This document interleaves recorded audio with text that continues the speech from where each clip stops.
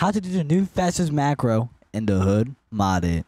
The way to do the macro is going to do it get sturdy and then wait till you turn around and pull out something, then start macroing.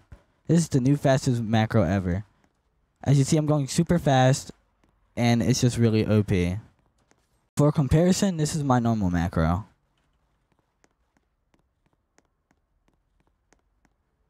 As you see, it's way slower than the other one. And it's one reason mine is kind of slow how it is because my FPS is kind of low right now. It would be way faster if I had a higher FPS. I hope you enjoyed this video and I hope this helped you. Peace out.